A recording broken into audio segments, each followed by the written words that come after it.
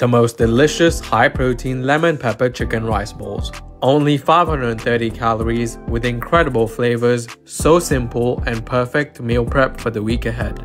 Slice your chicken thighs into cubes, season with salt, black pepper, oregano, chili flakes, garlic powder, paprika, lemon zest, lemon juice, and olive oil. If the color doesn't change, it's not well seasoned. Next, cook the chicken in light butter for 6 minutes till golden brown and juicy. Then lower the heat, add lemon juice and honey, give it a good mix, then set the chicken aside.